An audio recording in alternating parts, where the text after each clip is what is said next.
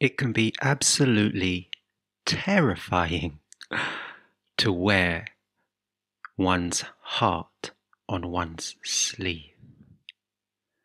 And that's why I wear t-shirts sometimes. No, I'm just kidding. Terrible joke, I know.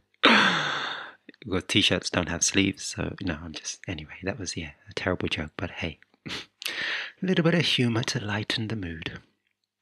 But yeah, it can be absolutely terrifying to wear one's heart on one's sleeve because you're exposing everything, pretty much.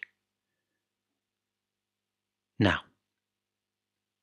I choose to do this over and over again, and I will continue to do this over and over again, simply because that's me by design. Doesn't make me better or worse than anybody else. It's just me. Why am I sharing this with you? Because actually, wearing one's heart on one's sleeve can be very, very cathartic, healing. And it allows you to expand into that soulful, loving being that you are.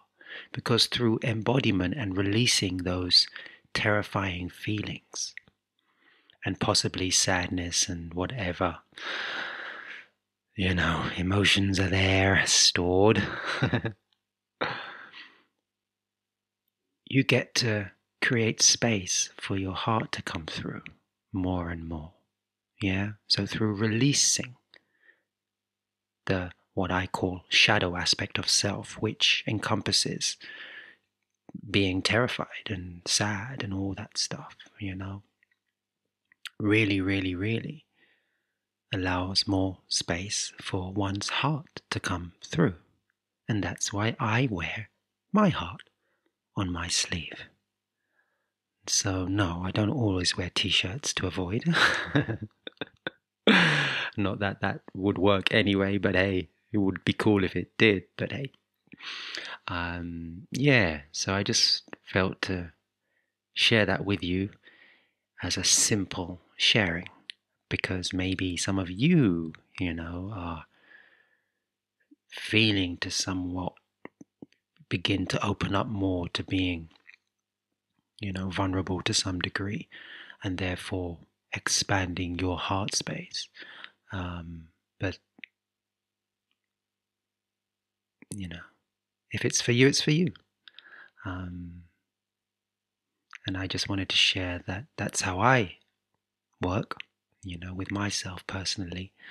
And yeah, it's my way, and maybe some of you who don't live that way would like to maybe, start living that way. And I can definitely say that actually, for me, I stand quite firmly in this, in that the only way is through. Sometimes, and what I mean by that is sometimes we try and avoid things in our lives, pain and suffering and all that stuff, but actually it's there.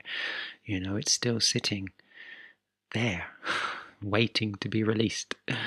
And eventually it's going to start getting all moldy and stale, and one is going to start thinking, how, why, what,